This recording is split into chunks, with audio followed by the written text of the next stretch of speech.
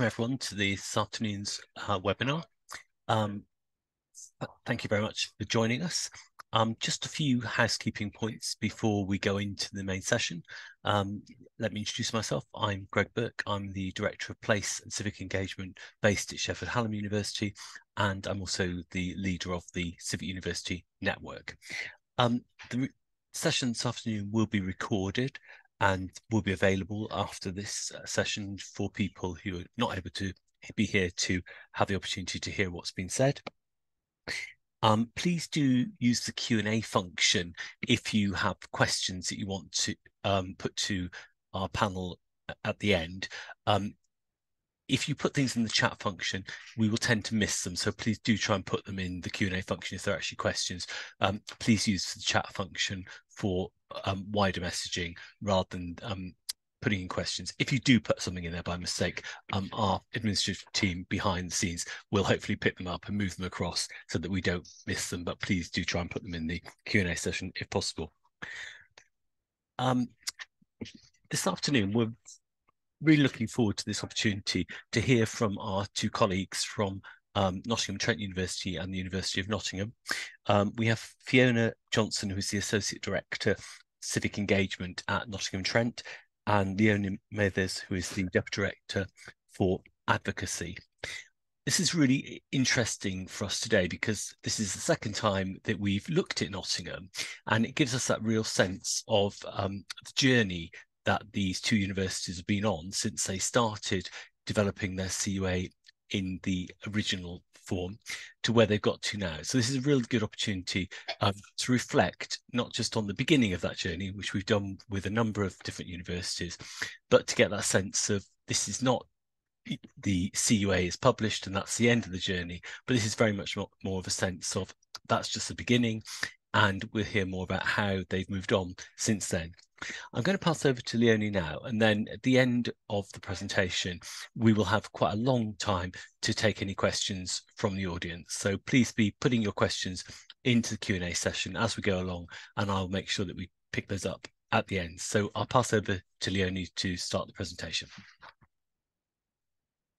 Thanks so much, Greg, and thank you very much for inviting us along here today. We're really grateful for the opportunity to present and to share our views about the journey that we've been on. Like you say, it's not just a case of signing a civic university civic agreement and then moving on. So very quickly, our aims and things that we're going to try and hopefully cover in the short time that we've got with you.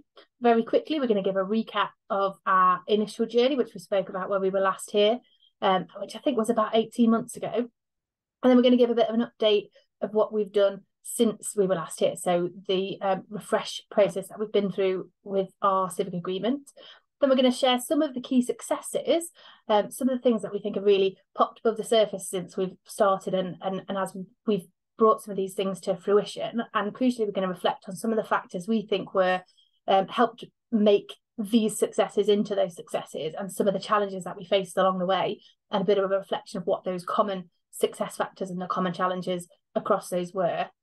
And we're going to talk a little bit about the communications aspect as well of our partnership, and how we're working to try and communicate effectively about some of these successes to a wider audience than just to our internal university audiences. So if we can grab the next slide, please.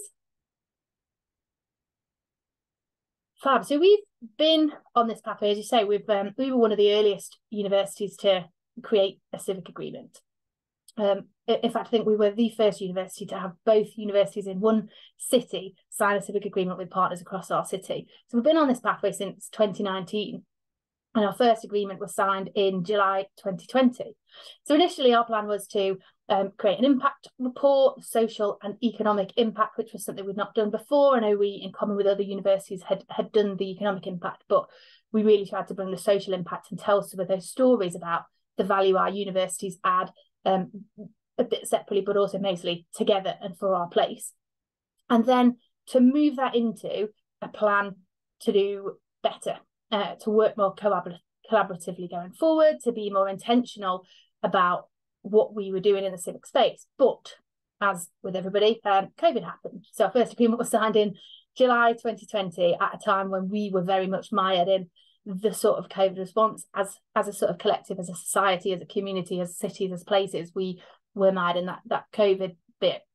And, in hindsight, I think for us, what that offered us was an opportunity to really upscale the collaborative work that we were doing.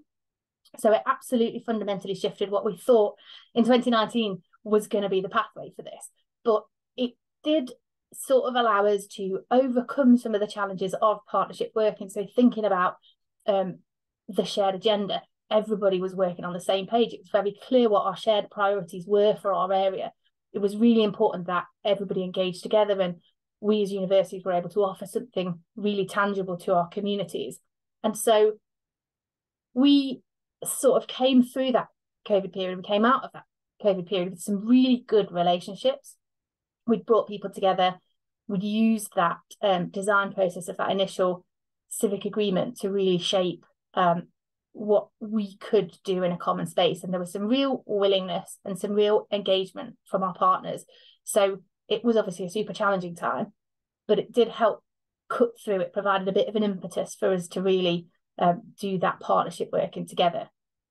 So our first agreement was signed by 8 partners, which was both universities, our city and county council, the local LEP, the local enterprise partnership, and the health partners across the area, primarily because they were the people we'd been working really closely with for the last little chunk of time. So that was our Nottingham University Hospitals NHS Trust, Sherwood Forest Hospitals NHS Trust, and the ICB, which coordinates the care in the sort of primary care across the area. It spanned 5 themes: economic prosperity, educational opportunity, health and wellbeing, environmental sustainability, and a sort of a bit more amorphous one called Unlocking the Universities, which was really about accessing academic expertise and also accessing the things that were on our campuses.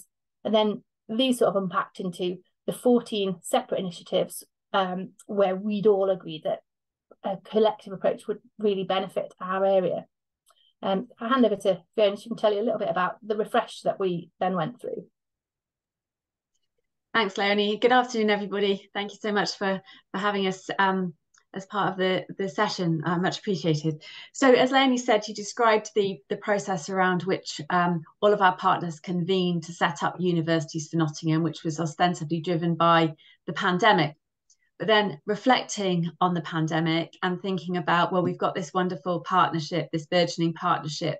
We're starting to do some great things within the documented civic agreement. Where do we go from here? And it provided us with an opportunity to refresh our civic agreement, to make it more forward-looking and to look at the recovery from the pandemic, but also to be perhaps even longer term in our thoughts. And I think the first thing to say is when we were considering refreshing the civic agreement, that was in 2021. And we decided the right approach in discussion with our partners was very much one of evolution. And I think it's probably fair to say that in the discussion with partners in this sense, we're talking about the organisations that are signed up to the civic agreement, the one that Léonie has just shared with you. So very much evolution. I think that's probably the first thing to stress. We also drew upon some of the lessons of what works from when we set the agreements up in the first place, because I think this is very much an iterative process as well. It's not kind of throwing everything out and starting afresh. It's building on the strength of what we have. And the sorts of approaches that we adopted were things like trying to be agile, starting with what we already have, as I mentioned, leaving some space for us to sort of to be flexible and to evolve, to make sure that we could make the most of the contacts and connections that we already have. And as sort of 10 large organisations working together, this permission to collaborate has really unlocked doors, as long as you can embed that permission to collaborate within and across our respective institutions.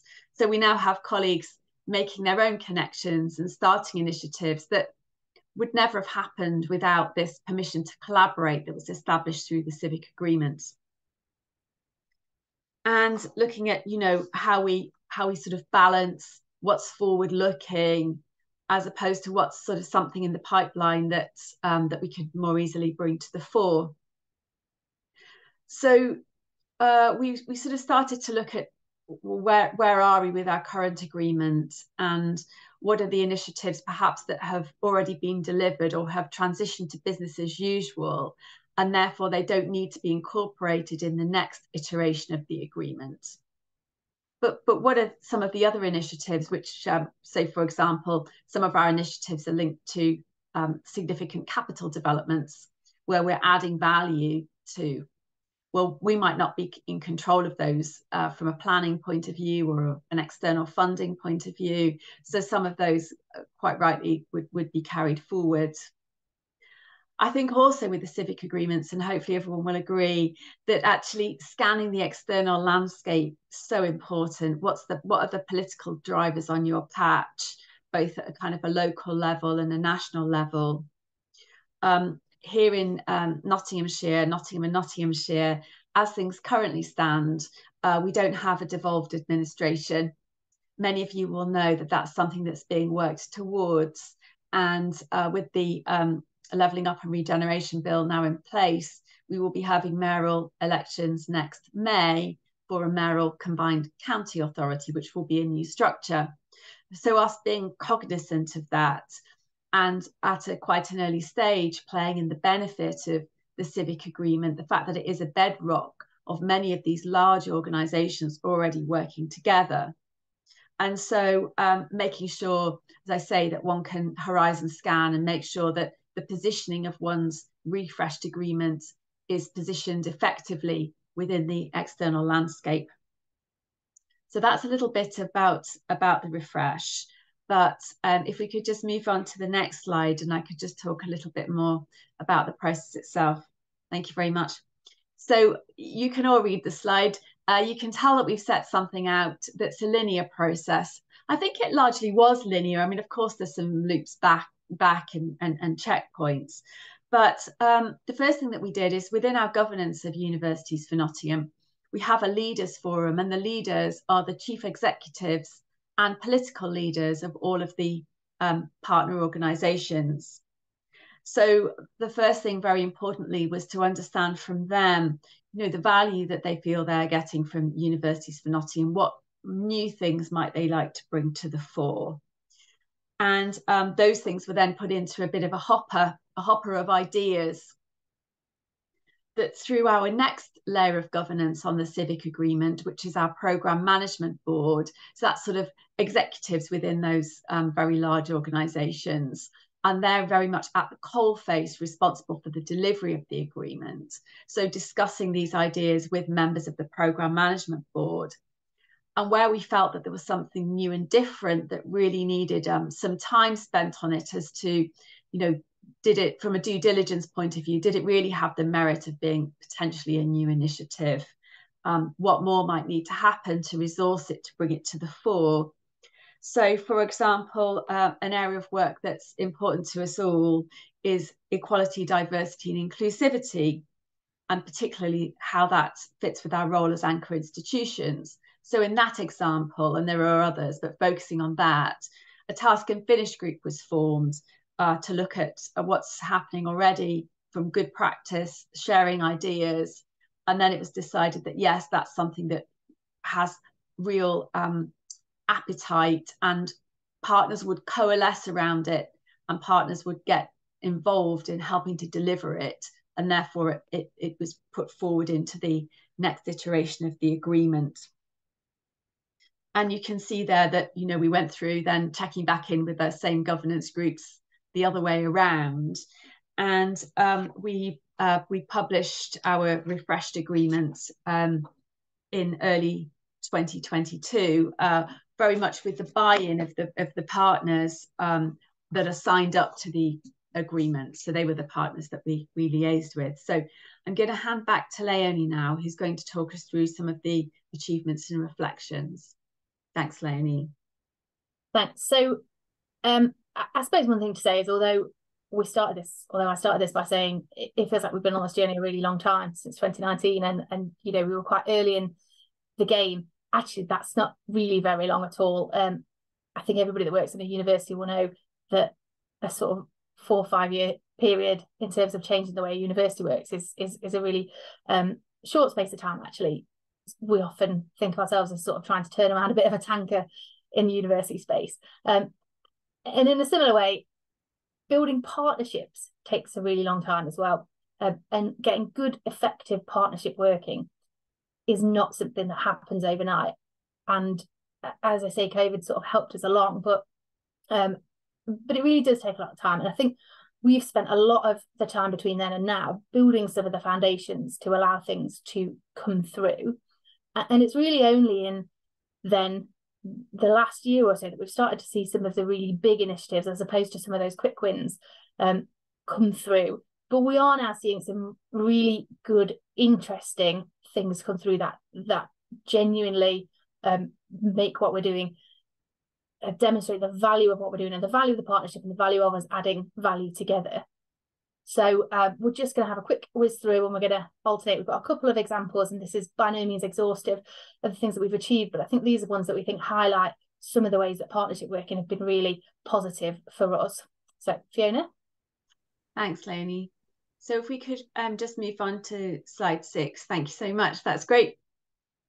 So I think one of the lessons, I mean, we're not really onto lessons yet, but just in prefacing this, the ability of the partnership to leverage in external resources is pretty fundamental to a successful agreement, in my view. And one of the jewels in our civic agreement is landing the collaboratory doctoral training partnership. We're really proud of that, and you can see that we've leveraged in this particular funding. But what it does that's different is it's very much engaging local people in research. And I know universities do engage local people in research, of course they do, but this is in quite a systematic and large scale way. So the programme, which is funded through the Research England Development Fund, 5.1 million in total, as you can see, it brings together researchers, it brings together community organisations and local people to engage them in research as researchers to bring about meaningful change for local people in Nottingham City and Nottinghamshire. So it's an 8-year programme. And as you can see there, 50 PhD students and 25 citizen scientist research placements. We're doing really well. It's still early days, but we're currently in the process of recruiting to the second cohort of PhD studentships. The first cohort are 8 months into their projects, and they're working across a really diverse range of subjects. So to give you a couple of examples, workplace coercion and exploitation in the community, understanding and responding to youth violence, and promoting direct democracy in the NHS. They're just a few examples of some of the things that are being studied here. So we're really proud of it. And as we move on to the next slide, we're just going to share with you what we believe some of the success factors are in landing a significant programme such as this. And we've put together a bit of a diagram, which you can obviously see very clearly on the slide there, but I'll just bring to life a couple of the points. I think the first one was we had a wonderful sponsor from Nottingham City Council. The chief executive, a gentleman called Mel Barrett, really got behind this as an initiative and invested significant personal time. He also participated in the Research England panel when the bid was being considered. And so to have a voice, a strong voice from outside of the universities advocating for the need and importance of a programme such as this was a vital part of getting it over the line. I think also the universities obviously bringing their expertise in research, but I think because of the partners in our civic agreement, and you will have seen that many of them are NHS partners, massive, important partners, very thinly spread, especially at the moment. So the universities being able to come up with developmental capacity to develop such a bid with our partners and having the expertise to do that is really important. I think also the partnerships that we already had on board, very important. And then for us to be able to demonstrate the mutual benefits that can be derived from a project as significant as CoLab, that was really important. So enabling our local communities to put forward their own research challenges and then to participate in doctoral research is perhaps the most important thing. And of course, there's benefit for the universities here, but the actual way in which we can do the place-based co-created research using CoLab as a mechanism, I think is vitally important. And obviously, I guess it goes without saying, aligning your potential funding opportunity, aligning your bid to the potential funding opportunity, and this was very timely. So there's some of the lessons. I mean, it's early days for CoLab. It's very popular. It's a great way of convening residents outside of perhaps our normal channels. So it's important, and we're proud of it, and it seems to be going really well. We've now got a next initiative, which I'm going to hand back to Léonie to talk about, which is our student living strategy.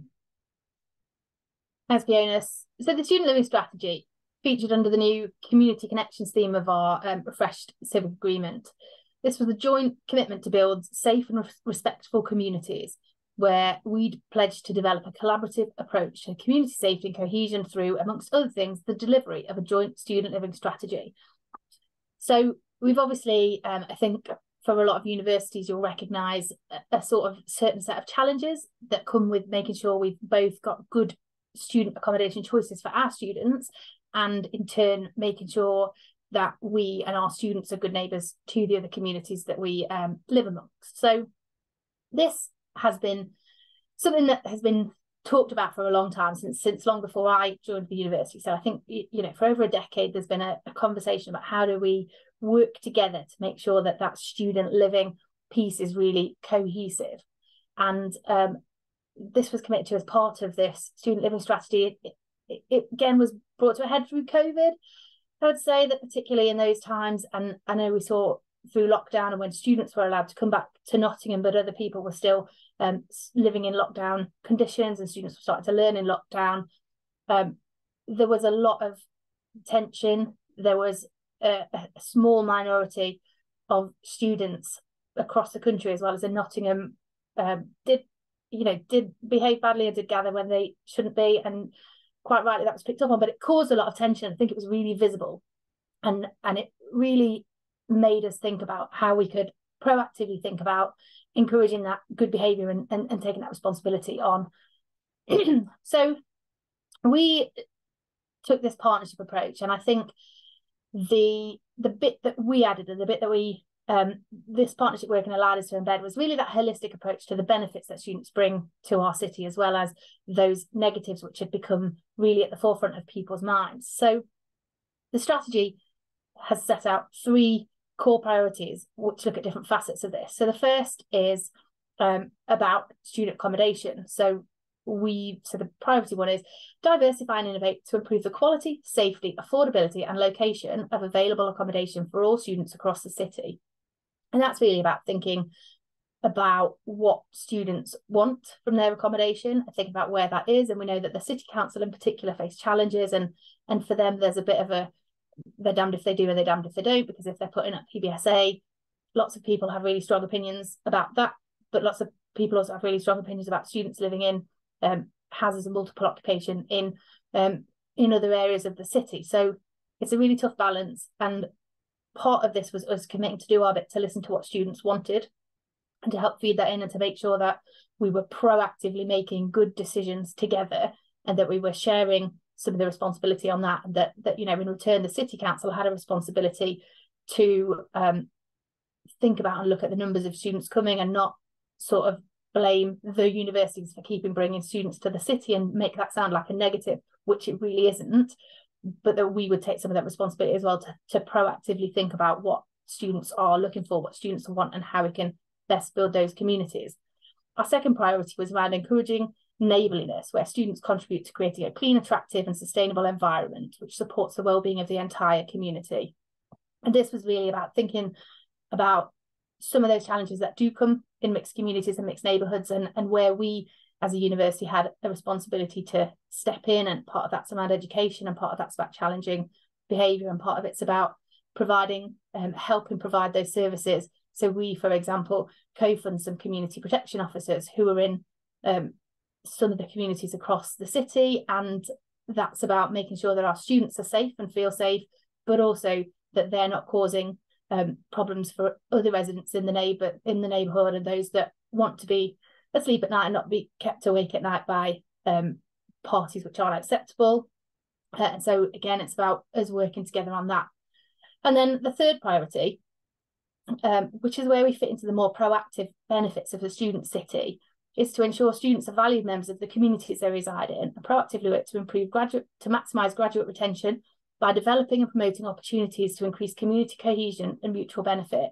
That's really about thinking about the benefits that students bring to our city. So opportunities for work placements, for example, opportunities for volunteering, community integration, community events, and the ways that we can all work together to build strong, cohesive communities, and also make our students who come to Nottingham for 3 years understand how great a city Nottingham is, and think about perhaps staying here when they've finished their studies, perhaps making Nottingham their home, or coming back in a few years when they've maybe started their career and they're ready to settle down and live somewhere. So that student living strategy was really about having that holistic view of students in our city and how we could work together, again, for mutual benefit. So underpinning each priority area, we've got an action plan, we've got owners in each organisation, and we're putting that into implementation. We've agreed some KPIs. We've also agreed on data sets that we're using to measure this, because the other thing that we'd found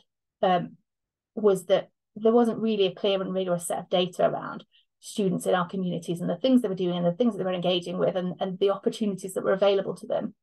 And by doing this piece of work and pulling it together, we've been able to create a better articulation of the benefits that our students have, and the plans for the future. If I'm honest, I really can't overstate how very political, how very delicate, and how very challenging this was at times. It had become an area where people had some real tensions. It had become a bit of a sticking point in some of the relationships, that what is really, perhaps poor behaviour by a really small minority of our students in the community became something that was a bit blown out of proportion, and would perhaps become a blocker to the conversations that we were having, or the challenges that the city was facing because they were getting challenged by residents on new blocks of purpose-built student accommodation that was going up, when people are quite rightly saying there's a housing crisis across this country, why are you building houses for students and not for other people? Well, those were becoming blockers to other conversations that we wanted to and needed to have with partners across the city. And because it was a point of tension, it became students and student presence in Nottingham was becoming something that was being talked about negatively, instead of being talked about as the positive that it is for our city. We are a city, we are a young city, we've got lots of students, and the students in Nottingham bring loads and loads of benefits. But when it's overshadowed by some of those challenges, and when in particular the politicians, because they're feeling the pressure from other places, were allowed to talk negatively, it was allowed to become a bit of a negative thing. And we really, really needed to get back into being able to talk about students in our city as the positive that it is. So we'll just go on to the next slide, which is the success factors. And on this one, you'll see some challenges as well. So I think for us, again, so mutual benefit is really, really important. It was really important that we did this piece of work. And I think that had become a bit of a burning platform. So we absolutely needed to do this, and that drove us forward, even when it was quite tough and even when it was quite political. We did have a really senior commitment here. And I think, having leadership from the top of our university and having a commitment to get things right, and having a commitment and a willingness to make compromises where we needed to make compromise, and being able to be armed to go into those as a collaborative conversation was really important to us. It also felt very visible, again, for that same reason. There was a reputational point for us going into there that was really, really important. I mean, looking at the challenges, again, facilitation resource, as with all of these things, none of this happens easily. And there was a lot of writing and rewriting and sort of changing things, and a lot of bringing people together actually and listening to people. And as with always, as institutions, we need to put resource into that facilitation piece. I think the different audiences piece, and maybe this comes a bit to the fundamental tensions as well, that was challenging. The City Council, for example, are talking to a fundamentally different audience to us. And I think we wanted to make it clear to our student communities that this was not an attempt to demonise, and we were not going to let ourselves be brought into a narrative that was a sort of lazy, all students are bad and all students cause problems in their communities, because it's just not true. And so part of our job in this was about reassuring our students that this student living strategy is for them and is about building the conditions that work for them, whereas the City Council perhaps had a slightly different perspective and obviously had a different audience, and they were looking at that, and that did create a bit of a tension, but we were able to navigate our way through it. And then obviously, you know, governance, one lot of university governance is bad enough. Imagine trying to get it through two lots of different university governance, and then the City Council public governance as well, which obviously also needed to be done with a certain amount of public scrutiny. So so lots of challenges in there, as well as the success factors on this one. I'm going to hand over now to Fiona for the next example. Thanks, Léonie. So another example of the Civic Agreement and delivery so far, and how we're getting on with our refreshed agreement, is something that we've called the Expert Advisory Panel. And this had roots in the pandemic, in actual fact, and it's something that we've augmented in the new agreement, is probably fair to say. So many of you may know that during the pandemic, emergency response groups were formed at a national level, and they were supported by experts through a scientific advisory group for emergencies with the acronym of SAGE. So one of the things that we were looking at here is, with both of the higher education institutions, ourselves and the University of Nottingham, something could be formed on a local scale to support the then local resilience forum and wider policymakers as to how they can utilise research, the existing research base, to inform local policy development. So it's around convening groups of academics to utilise existing evidence bases and to bring academic insight to sort of topical challenges. So both of the universities administer the group, but the way in which it considers challenges or questions is through the governance of Universities for Nottingham. So I mentioned earlier about our Leaders Forum, which is the chief executives and leaders of the partner organisations. They have a role in helping to propose challenges that the Expert Advisory Panel may wish to consider. And also in the city and county, there's a group called the Chief Officer Forum, which is the universities that, and most of our partners are represented on, but it includes the police, the fire service, probation, DWP, etc. And that group, the Chief Officer Forum, also has a role in proposing questions that the advisory panel may wish to consider. And then the panel themselves, which is drawn from both academics and practitioners from the universities, and depending upon the challenge, probably practitioners from within the respective organisations. There's obviously a distilling down process, because we have far more challenges posed than we have the capacity to support. But academics consider the evidence and provide their own insight too. And depending upon the particular question, they provide a summary to policymakers to support the development of an effective and evidence-based policy response. And we've done a number of these so far, and it's proving to be really popular. So a couple of examples: supporting NHS trusts to understand the evidence around planning for the winter flu season, alongside a potential spike in COVID cases. And then one of the things that's under consideration fairly soon is the early intervention landscape, particularly in terms of young people and adult services, and that's something that the local authorities would very much like us to look at.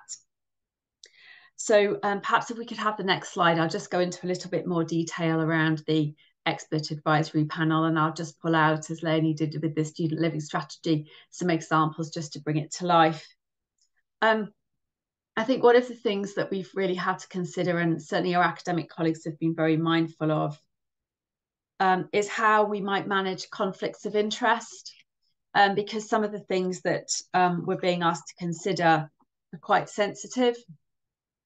So how one marries up sort of sensitive subjects, academic freedom, and conflicts of interest has been something that we've really had to work our way through. And in effect, that the way that we've been able to overcome that is through a declaration of interest form, and they're considered by the expert advisory panel, the internal panel that runs the process across both the universities, and then a sort of professional judgments used to make sure that, you know, nobody's finding themselves in a difficult position. Another thing is the nature of the confidentiality of some of the questions that we're asked to consider. And so in response to that, we were able to develop a framework and a structure that could manage intelligence, shared intelligence that's not in the public domain. And so, you know, how do our partners feel comfortable and confident disclosing such a level of insight and information to make sure that we can do justice to the topic and can add real value and insight? You know, we really need to get to the root of the problem. So a couple of examples there as to how we've sort of overcome some of the challenges.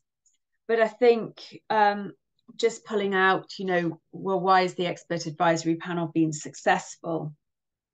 I think a couple of things. We've brought together academics from both universities, so we've been able to really provide complementary expertise. I think that's been really important.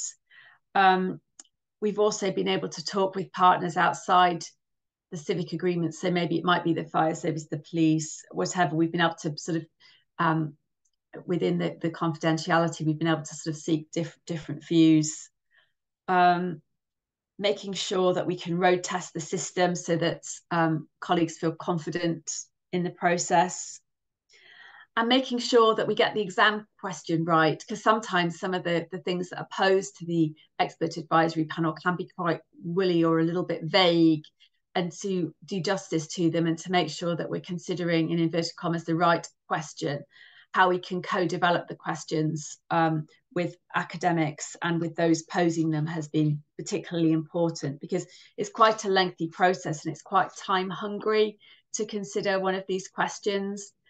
But we are starting to form a really nice sort of holding pattern, actually, of questions for the advisory panel to consider. So that's another thing that's proving to be really good as one of our initiatives. So Léonie, I think we're back to you now for the next section. Yeah, absolutely. And this is the last of the sort of substantive examples we're going to share in this. But this is our Equality, Diversity and Inclusion Task Force. And this is really rooted in a drive to create improvement in local employment practice. So as you can see there on the screen, across the UfN partnerships, so thinking of the 10 organisations that are now signed up to our civic agreement, we reckon they employ over 70,000 local people in our area. And that's massive, and that gives us a big footprint, and that gives us a big opportunity to do better as anchor institutions. So some of the things that we're doing through the UfN agreement are about our research and are about embedding some of those opportunities there. But this is really about our role as anchor institutions and our ability to bring people together to do something positive for our area. So recruitment and retention obviously is a big issue at the moment, and I know we've seen a lot of people sort of changing their place. So post-COVID, the workforce is changing a little bit, and everybody's got an incentive to work on recruitment and retention. Everybody also has an incentive across our anchor institution public sector organisations. We've all got sort of statutory incentives really to work on this EDI agenda to make sure that our workforces are accessible to and reflective of our local communities, and that's a really important way that we set out our footprint. So this really made sense. This area really made sense for us, and there was a lot of drive and a lot of interest. We started by creating a new forum to discuss the potential of what we might be able to do in this area, and our own executive board level EDI champion, who is our first Pro-Vice Chancellor for EDI People and Culture, was really keen to lead this piece of work personally as well. So we were really grateful to her for that. Through that forum, we set some priorities around clear and visible leadership on EDI. So talking about the value that our executive board level EDI champion had brought, and whether that could be reflected in those other public sector organisations, thinking about mechanisms for our cross-organisational partnership working, and using our collective purchasing power and our collective recruitment power to drive that positive change locally, and then obviously to help embed that in other organisations across our area and sort of demonstrate the value and the positive work that can do. So mindful of the amount of work that obviously we've put into a lot of these other areas, we were able to demonstrate the strategic value of this project and get some facilitation resource. So we've been able to recruit an EDI task force project manager for us to help drive this forward and to help do some of that connecting piece. Because I think, again, one of the common challenges we found across these in partnership working of all sorts, it's about bringing people together and people having enough headspace to move out of just trying to deliver at the sort of on the treadmill and running to keep up with themselves in their own organisations, but bringing that together to maximise what we're able to do collectively, and to find and dig out some of the ways that we can maybe reduce everybody's workload in our own organisation by sharing some of the best practice that we're each individually developing. So some of the things we're doing, we are looking to share best practice. We're looking at how we can collate and then share a set of resources on a web page with everybody who's signed up, and potentially other organisations as well. We'll be able to access and we'll be able to look at what we're each doing in our organisations and how we've assessed them and whether they're working and whether they're things that could be dropped into their own organisations. And we're looking potentially at whether some sort of a local charter or a local statement of intent around EDI that sets out some of the things we're keen to do could help us move things forward, but also bring in some of those other potentially private sector organisations who are also really keen and really committed to do the right thing on EDI, and set a little maybe Nottingham benchmark for progress. And there's some really interesting proposals coming forward on cross-working as well. So we're thinking about shared job fairs and where we advertise the roles in our organisations, which are the same. I think, one of the things we're mindful of is people look at universities and think, well, I'd have to be an academic to work there. And as we all know, that's not true. There are public affairs people and there are comms people and marketing people and there are HR professionals and cleaners and people working right across our organisations that are jobs which absolutely our local population should be more aware of than they are and should be thinking of us as a really good place to come and work. But thinking as well about how we do progression and how we help people progress through organisations. So thinking about secondments or mentoring across potentially the different organisations who've signed up to the Civic Agreement, thinking about work experience and social mobility and how we build links so that people are given opportunities and encouraged to progress. And so just on the next slide, we've got again some success factors and some of the challenges. Again, we can see that senior champions bit was really, really important, having some sort of senior support and some real buy-in and emphasis and encouragement to do this piece of work. There's a statutory responsibility here in that EDI space, which obviously everybody's doing some of this work and everybody's reporting against this work. So there's quite a lot of data and quite a lot of impetus to do it. And if we can reduce our own, if we can share the load and reduce the workload burden on each of us, that's a benefit to us all as well as to our communities. We've also got some good academic expertise in this area. And I sort of say this is about our anchor institutions rather than about our research base, but we've got some really good people doing some really good research into how we make big organisations like ours more equitable, more accessible, and more effective of our local communities. That's really important. Challenges again, so facilitation resource, as I've mentioned, and we've been able to bring in a bit of resource for that, but originally it took a bit of a while to get moving, not because everybody wasn't really committed, but because everybody just didn't have that additional time to do the bit of facilitation work that was needed. And I think, you know, sustainability, we've marked that as a bit of a challenge. The idea is that we'd really like these interventions that we put in place through the workforce, through this task force, to become sustainable, for this to just be embedded within our HR programmes, and for these to not be a thing that needs ongoing facilitation resource, but that people take these on and embrace these and become just part of what we do, the business as usual. So we've put it in as a challenge. I think it's a challenge to us to ensure that it is sustainable going forward. Fiona, over to you again. Thanks, Léonie. So if we could just move on to the next slide, that would be great. Thank you so much. So we're starting to come into our last few slides now. And really what we wanted to just have a look at here is some of the factors that we feel have really helped us mobilise and deliver the various, well, there's 15 initiatives in our Civic Agreement, and obviously some are further ahead than others. I think I'll just pull out some of them. We've already touched on the high profile champion a couple of times, which is really important. I think the developmental capacity is another one that really stands out for me. Our partner organisations, as I mentioned, are thinly spread, particularly our NHS partners. You know, they've got so many other priorities. And it's so important that the universities can put in developmental capacity to seed different initiatives, and also, where we can, try to bring in external funding to capacity build and enable us to really get these initiatives off the ground. I can't stress that one enough. And the incentive, I guess, really, that's a successful bid. As long as one can agree a pipeline early on and agree together what bids one might look at, it relies very much on the universities to pull these things together. Where we have established collaborations, that's really important. So another example would be in the sustainability agenda.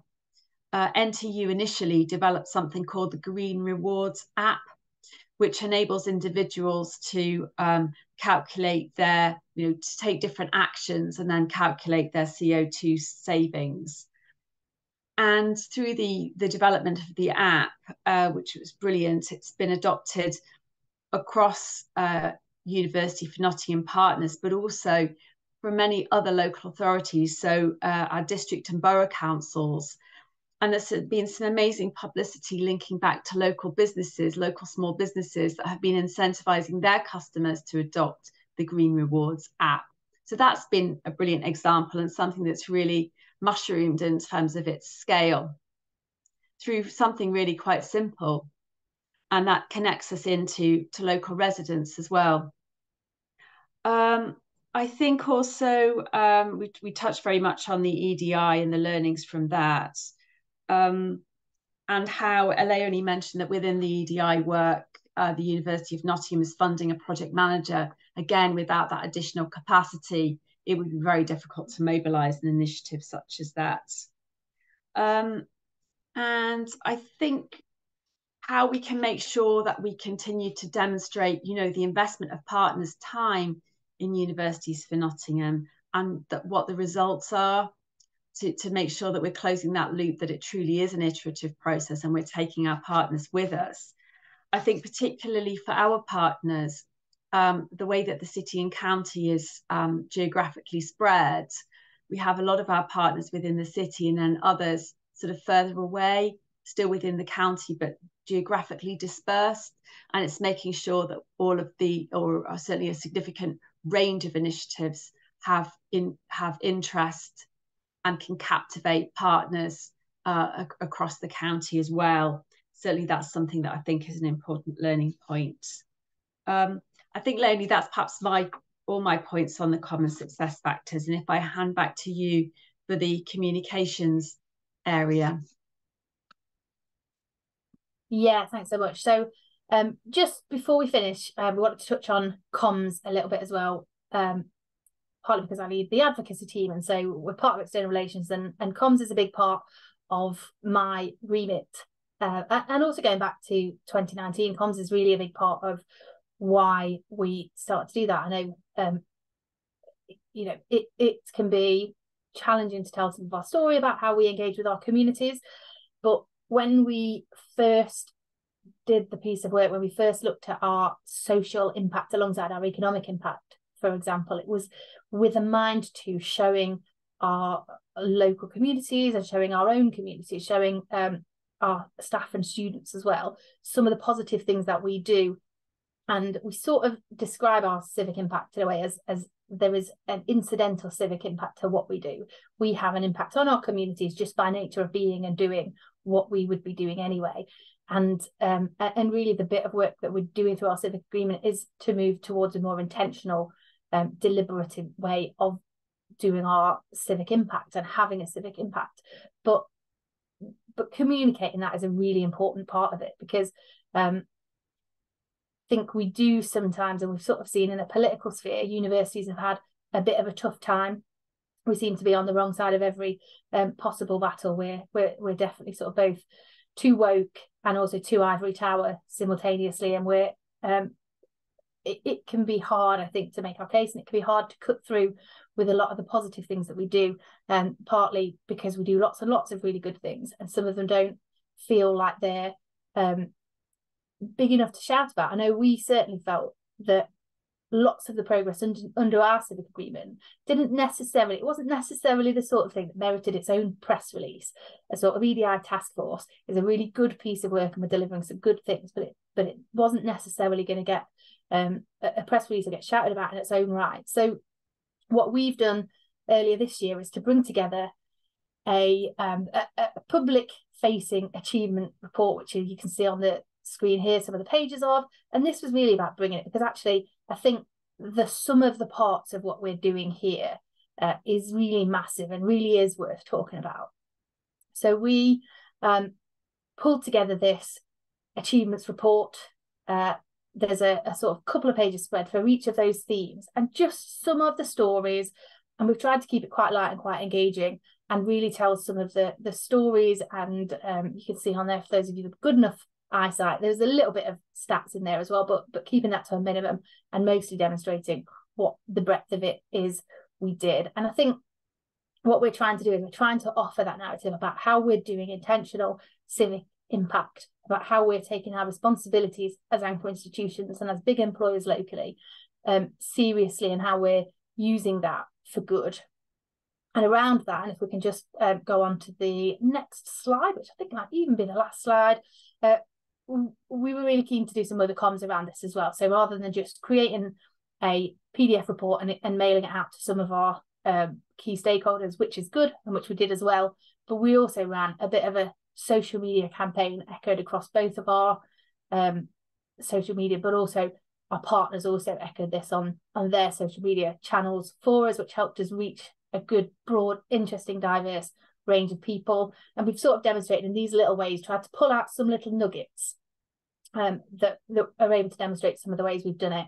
We've also refreshed our website. We did a bit of user experience work to try and pull people through it and think about what it is that they would be looking for on that site.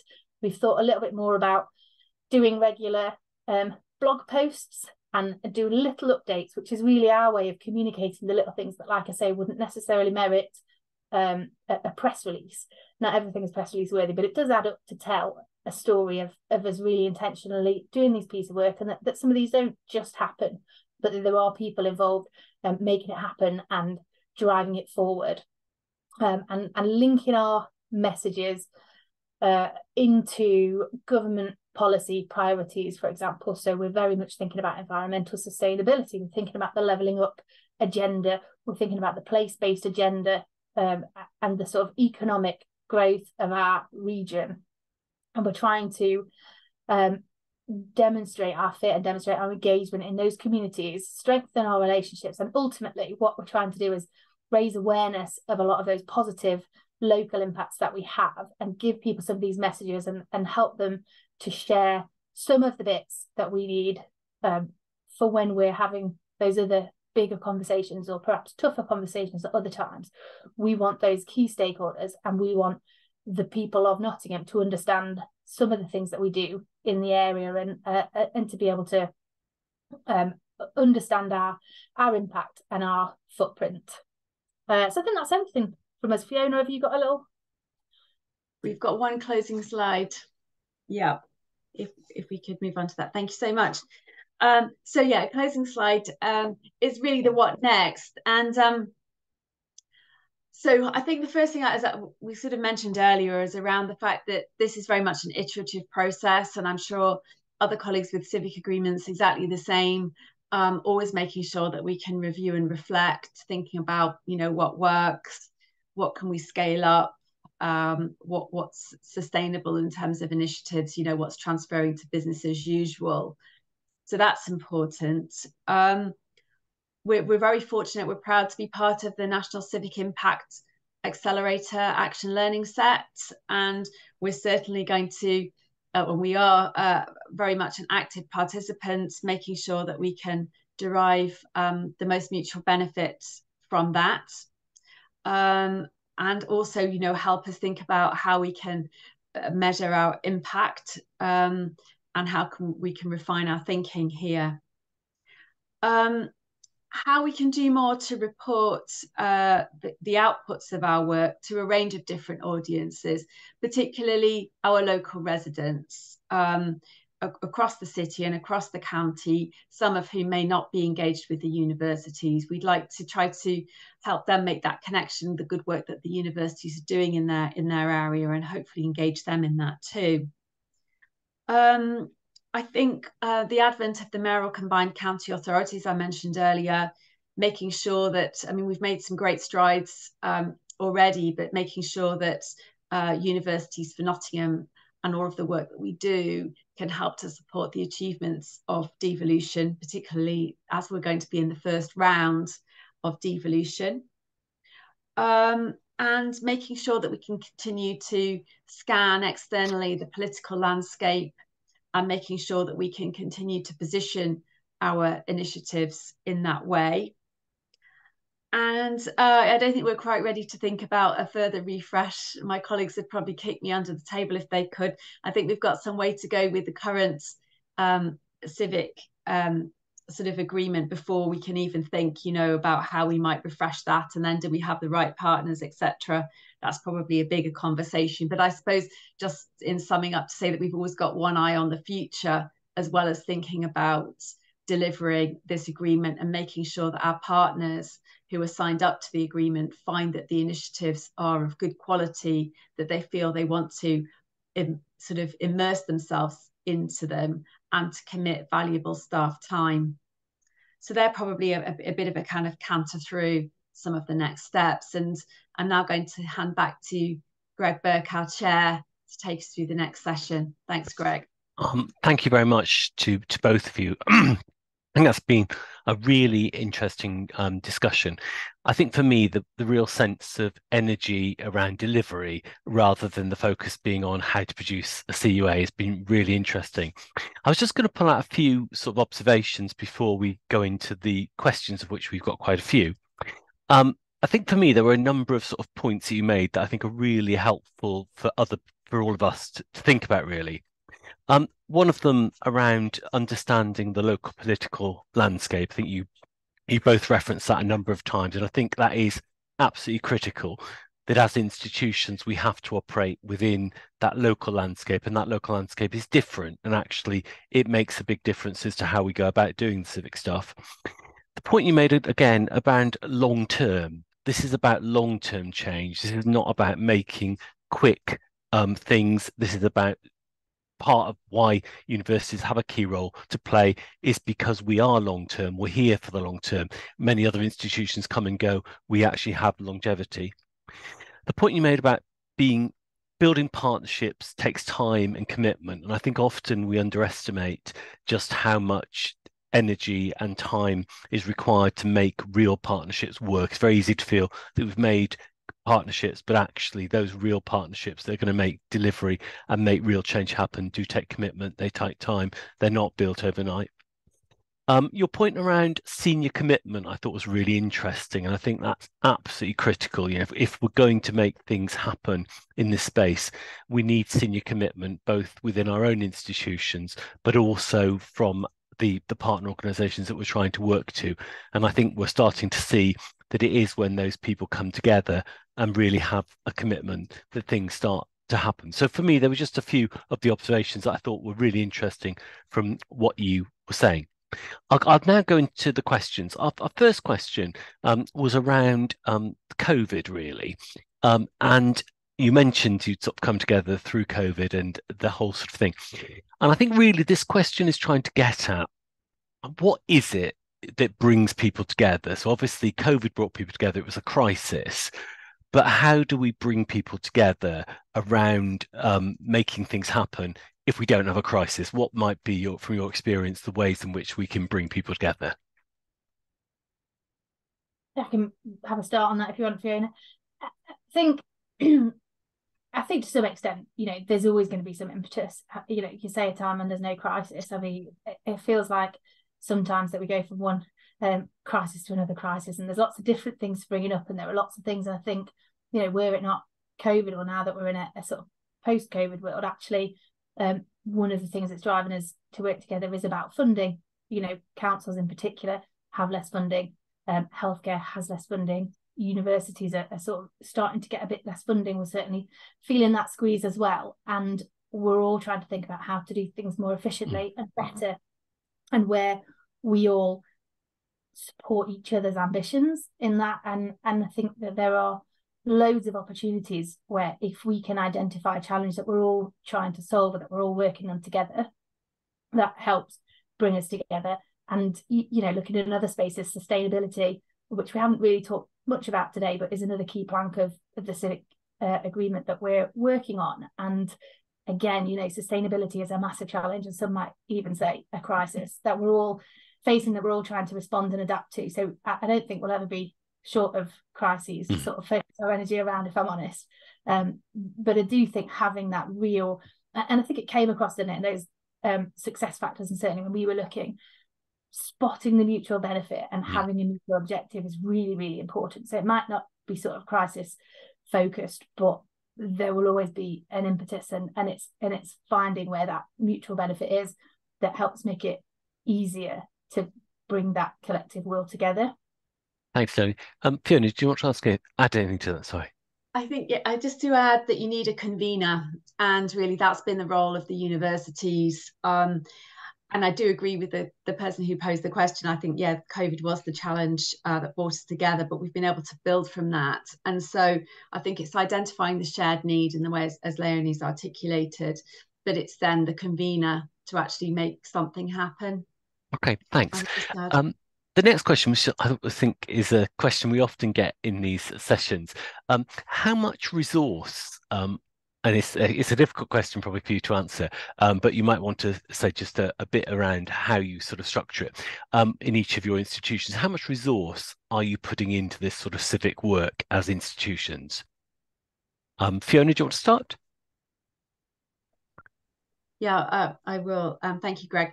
I suppose at NTU, Nottingham Trent University, we're very proud of our civic DNA, and the whole university really is largely mobilised around a civic agenda. And we have within our university strategy, we have 5 different strands, and one of those is called Enriching Society, and that's the rich theme of all of the civic work that we do. So certainly for us, our civic work extends beyond the Civic Agreement. So whilst we're proud and deeply engaged in Universities for Nottingham, we do other civic work too that may be complementary, but outside of that.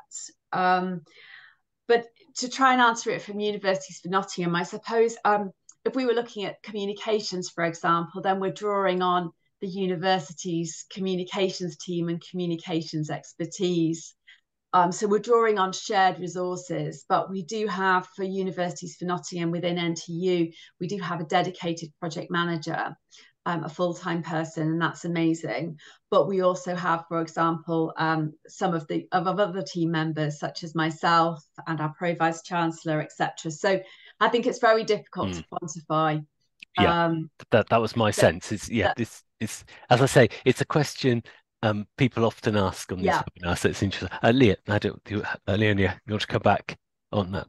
Just to say, really similar. So we've got a civic strategic delivery plan as a university, which encompasses a lot more than just the Universities for Nottingham sort of collaborative efforts. And we've obviously got various bits around the university. We have a Pro Vice Chancellor who has responsibility for our civic area, who's also a faculty Pro Vice Chancellor, but does a good job in providing that senior leadership and is on our executive board.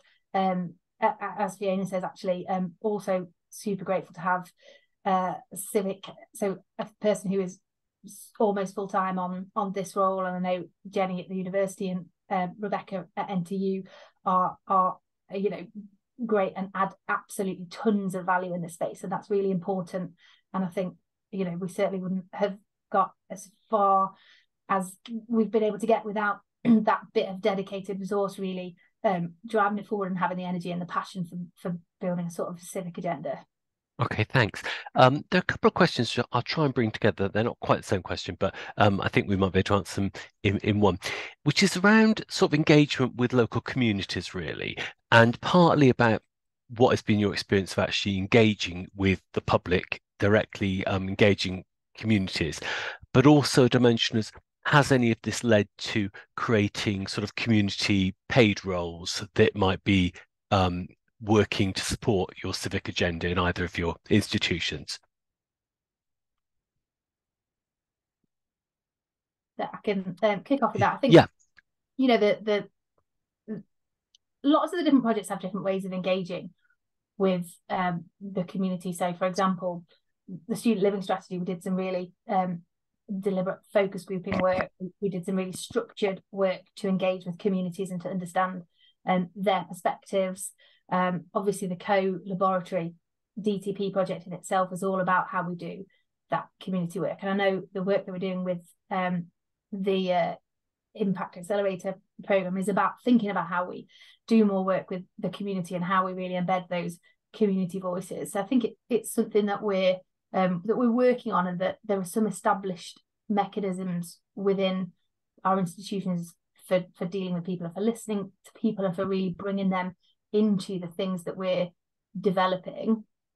I'm not sure that we own any of those challenges or any of those channels as UfN, and perhaps NTU I think are even a little bit more developed in this space. Yeah, I think certainly for Universities for Nottingham is something that there's more there that we could do. I think the CoLab example of how we engage local residents in research, both undertaking research and the research agenda, is one good example. But I think there's more to do as we continue to gain momentum and things bed in. I think it's certainly something that we would like to do more. There are some nuggets of really good examples. It might be a sort of a student project or something. And actually, one thing that springs to mind is that we have a joint post now across both our student unions, and that post holder, part of their responsibility is around resident engagement. So that's just, there are a couple of tiny diamonds here, but I think there's more that we would like to do as we move forward in terms of perhaps wider scale engagement with our residents. Thanks. The UfN Leaders Forum, a couple of questions around how does this sort of fit with other existing governance that you had in place? What was the sort of thinking behind setting it up, and how does it work in relation to those groups of people coming together in other forums? Okay, I'll have a go at that one if you like. Well, the Leaders Forum, so it's the chief executives and political leaders of the partner organisations, of which, including the universities, there's 10. And they come along to help make sure that that Universities for Nottingham is forward-looking and is effectively sort of positioned in the sort of political landscape and they're always looking at horizon scanning, future initiatives, etc. And in the case of our university, papers and documents that are developed for the Leaders Forum would go through our own executive channels.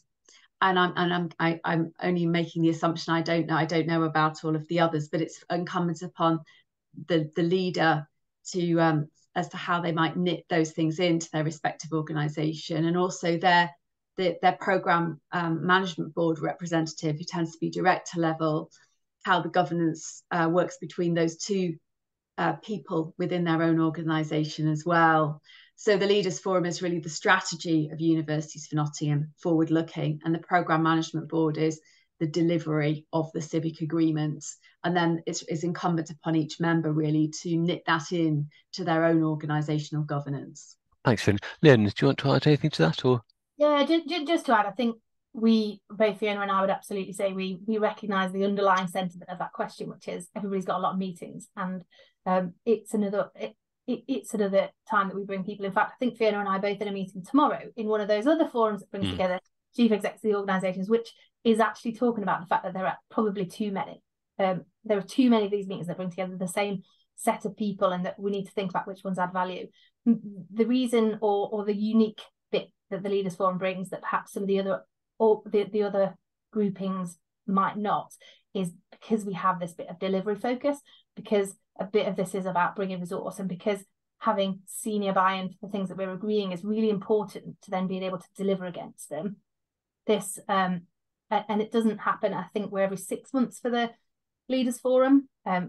We come together and it's relatively informal, but there is always on the agenda, there's sort of deep dives into some of those delivery projects that we're working on, and it's an opportunity as well for those leaders to take back into their own organisations, this is actually really important and this is a priority, or for them to feed back to us and to shape collectively the agenda of saying, do you know what, that is important, but this actually is our priority at the moment. We'd really like everybody to go back into their organisations and focus on this collective challenge. And it is a good, relatively free-flowing discussion that does help guide that. And so hopefully what those leaders feel, and the reason that they are well attended, is that it does feel like an opportunity to sort of shape a collective direction and a collective delivery mechanism. No, that's really interesting.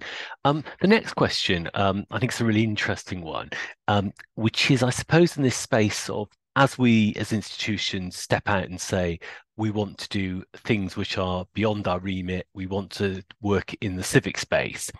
How have you managed expectations so that people don't start to say, right, these are all the problems of Nottinghamshire, you're wanting to solve them, get on and do it, sort of thing. So how have you scoped that work that you do so that it is doable, it's reasonable, and it's not taking on all the problems of the place where you are? It's a great question. Yeah, it is a great question. It's the co-development of the different initiatives with the partners, and us having to be quite targeted, I guess, because it's the Civic Agreement's not just for the universities to deliver, it's co-developed and it's co-delivered.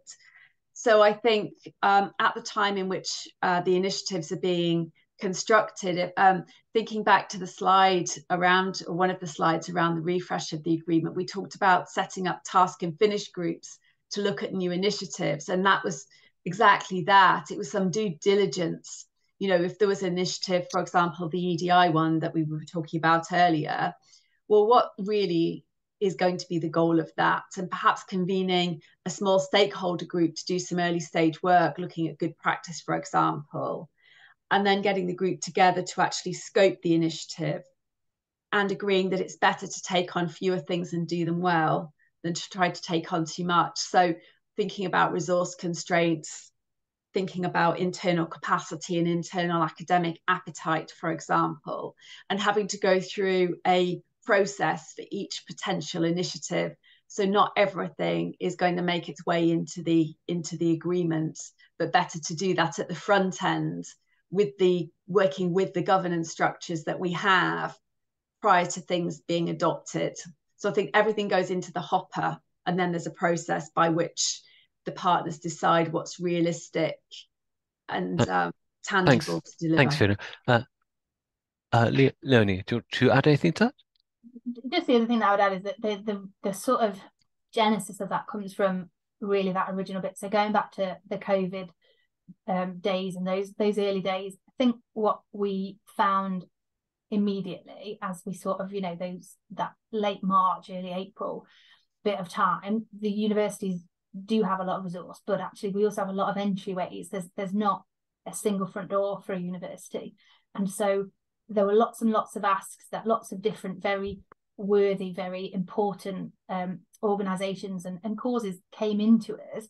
But what that sort of meant was that people who worked with a particular part of the hospital, for example, might be trying to shift across some resource or some aspect across to them because they want to help and because it's absolutely the well-meaning, the right thing to do, but it might not be the strategic thing to do. And we found in those very early days when there were a lot of asks coming at us, we put in place quite a robust process that says, don't just, give away university resources because you think it's, because you think that's a priority because you happen to know the person that's working there. Every request needs to come into this fixed central point. And we fixed at partners and we looked at who are the strategic partners and we asked each organisation to give us a point of contact. So we said, we know if something comes in from Nottingham University Hospitals Trust that I, as the university contact, can go to my named hospitals contact and can say, is this a priority for you? And if it's a priority for you, then I'll go away and find a way to make it happen. But what we're doing is being strategic and we're then able to escalate things. And so I think that spirit, again, is sort of carried with us. And so rather than this being a sort of opening of the floodgates to say, hey, in civic things now, throw all your civic asks at us, what it said is there is a structured way that we can escalate these, that we can go to our leaders and that we can jointly agree what are the priorities, not for me and my little department here, but for us as an institution and for us as an institution with our what's best for Nottingham hat on, that we can make those decisions collectively and hopefully make better decisions out of it. Yeah, that's really helpful. And you've actually answered another question inadvertently, so that's very helpful. Well, maybe intentionally. The next question, again, one we often get in these sessions, but we want to keep asking it because it's one we all continue to struggle with. You've talked a little bit about this, I think, but maybe not so much in the sort of broad sense of the question is, how do you measure the success of your work? And I think you've made quite a bit of reference to how you've measured perhaps individual initiatives or individual things that you've done. I just wonder whether there's anything more you could say around whether you have an overall sort of evaluation approach to the total CUA. I think that's something that we're developing. I mean, as you mentioned, Greg, we do have individual initiatives, of course, are monitored, like CoLab, for example. But I think with our work through the National Civic Impact Accelerator and others, I think that's important. I think one thing, when we started our work together, when we were actually doing the exploratory phase before we set up Universities for Nottingham, we did do a piece of work to understand the economic, social and cultural impact of the universities. Whether or not we would look at, we did some polling and all sorts of stuff, whether we would look at anything like that again moving forward, I'm not sure. But I think measuring the impact and the success of it, perhaps with some of the softer measures, attitudinal measures, I think that's something that we've not yet really grappled with in full. I think that's certainly something that we're keeping in mind as we move forward. We know it's something we need to do more of. Léonie, you're nodding. You're okay. You don't want to come in. That's fine. The next question is a really interesting one, and not one that I've seen before in any of the previous sessions we've done. It's asking about, have you thought about or involved the private sector at all in your civic university agreement? And if you have or haven't, what was your sort of thinking around that? Léonie, I don't really want to kick off. Yeah. So. Have we thought about? Yeah, absolutely. And have we actively involved them? Not really to this point. And I think that's partly because the partnership working in itself, as we've sort of touched on already, it's quite tough to get good partnership working happening. And the organisations that we've got involved. We've just about got to a good working relationship that we sort of are able to drive things forward. And I think we're really mindful of something becoming unwieldy or becoming a sort of, you could bring everybody in. I think what we're trying to do, we are mindful of it though. We are mindful that there's lots of private sector organisations doing really good things that again are for the benefit of our city as much as anything else. And we are really keen to harness that.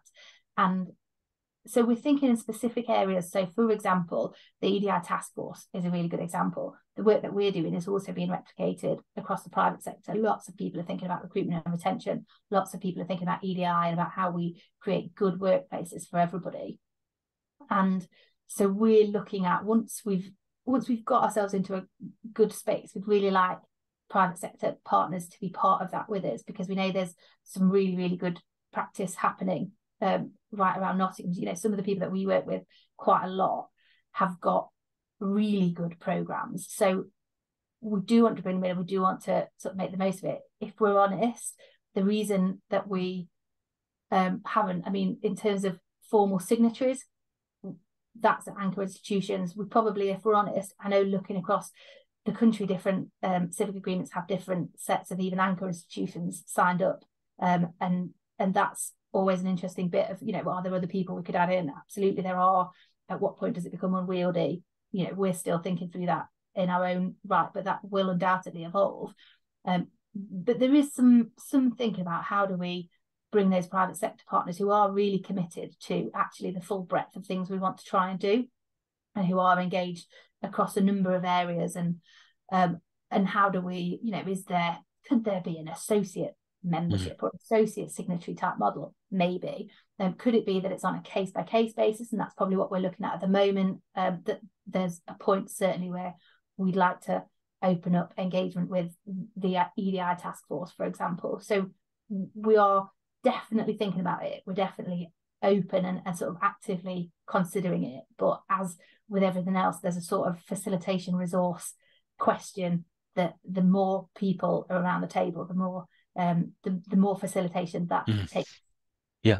Fiona, do you want to add anything to that? No? No, that's great. Thank you, Greg. That's fine.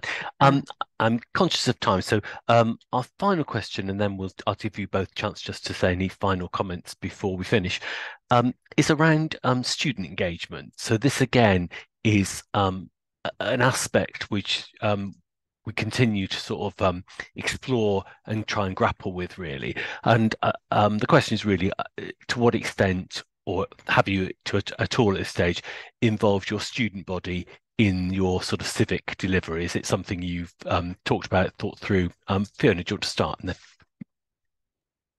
Thanks, Greg. I think it's something that we've thought about and something that we'd like to do more of. We've made a start through through the appointment of the joint post that connects both of our student unions, and that post holder has a civic role as well, and we've started to engage with him much more frequently around what we're doing with Universities for Nottingham. So it's a start, and there's certainly a lot more that we would like to do. Clearly we link with our students with many of those member organisations who are major employers. Of course, there's a relationship with the universities in different ways, whether that's through placements, work experience, etc. But in terms of our macro level with the Civic Agreement, we've made a start, but I think there's more that we could and would like to do. Yeah. Léonie, do you want to add anything to that? No, you're okay.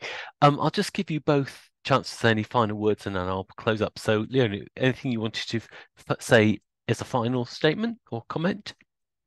So just to say again, really grateful for the opportunity to come and speak on this and to share our experience. It's been really interesting process, certainly to have been involved in from the start. Also to say thanks to the teams who are sort of in our teams and who are working, but also those others across the university, because there is lots of really good work that goes in, and most of the things that go really well in civic agreements are because there are individuals who are really passionate about delivering good things for our community, and who are just really engaged and And, you know, frankly, we talk a little bit about the facilitation resource, but a lot of it is delivered by people who are doing things on the side of the rest of their job, because they actually really care about it and because they think we can do better when we work together. So it's been a real positive experience for me, certainly, being involved in helping to facilitate some of that, getting that senior buy-in, getting that real clear steer from our leaderships that being intentionally civic, being proactive in this space is something that they're keen for us to do, and for us to take that that responsibility forwards and to grow this space. So yeah, I hope that everybody is feeling that same positivity from their institutions and getting that same backing, because it really does make all the difference, I think, to be able to harness the good work that's happening. Thanks, Léonie. Fiona, any final comments? Thanks. Well, I'd just like to thank the Civic University Network for inviting us. It's been a pleasure, and for all of the excellent support that all of the colleagues have provided, and our colleagues within our own institutions as well, and helping us put all of this together. It's been a pleasure. And I haven't really got anything more to add other than to express our thanks, and also for raising such great questions, things to really make us think, and things that we'd like to do more of. So that was really it. Yeah. Thank you. Well, thank you both. I mean, I think it's been a really interesting session. And as I say, for me, that sense of movement of, you know, from writing CUAs to coming now through the challenges of delivery, that sense of reflecting and learning has just been great. So it's been a really stimulating session. And like you guys, I think the questions have been great, really stimulating, and absolutely the things that collectively we're trying to address. And thanks to you two, and thanks for the team who've pulled this together. There are just a few things on the screen that we want to bring to your attention, the upcoming events, so that people are aware of them. If you're not yet a subscriber to our newsletter, we encourage you to subscribe so that you can keep up to date with things that are happening, and hope to see you again at one of these sessions shortly. So thank you very much, everyone. Okay, bye.